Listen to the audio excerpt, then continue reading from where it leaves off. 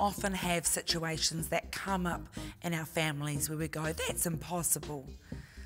We want to see a way through, but we just can't seem to figure it out. We looked at a very creative solution to an impossible problem this week. Miriam and her mother were wondering how are they going to protect Moses. Miriam, his sister, was able to make the most of a situation, and it all worked out really well. She thought creatively. She used her creativity to think of a new solution to a problem they were facing. You see, we can look at things in different ways and come up with solutions. But if it's only you just looking at this problem, the problem becomes too big. It's like we have that close-up view. We need to step back sometimes and look at the bigger picture, to think big. You see, we serve a big God, and we so often limit God because we think we know what the answer will be. We say God's no for him, or we say that's impossible, that could never change. Things are not impossible with our God. You might be struggling with something as a family right now that you feel is impossible. Maybe it's a relational issue. Maybe it's a financial issue.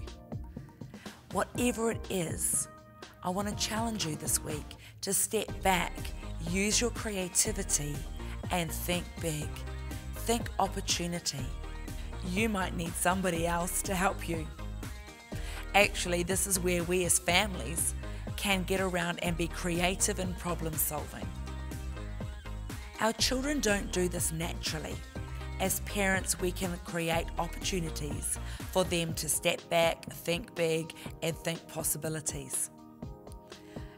Why don't you sit around the family meal table and work out what are the biggest problems that you face right now as a family? Maybe have one suggestion each. Then, issue by issue, see if you can think of solutions. Now, some of them can be absolutely crazy. Have fun, laugh about it. But you just might find you stumble across a very good solution, and it may come from your children. What this is doing is helping your children realize that they serve a big God, and that when they think things are impossible, God says, things are possible with me. Your problem may be as simple as getting the dishes done over the weekend. We have friends in the US that decided that they would have paper plates on the weekend, so no one would have to do the dishes. That's a creative way of dealing with a problem. Now, that might not be your solution to your problem, but see what you can come up with. The real win here is you're helping your children think creatively.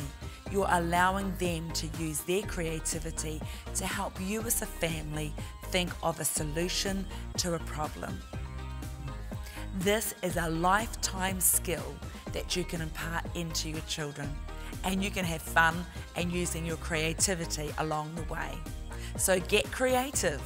Those impossible problems may very well have a solution, and you might have the solution sitting around your dinner table.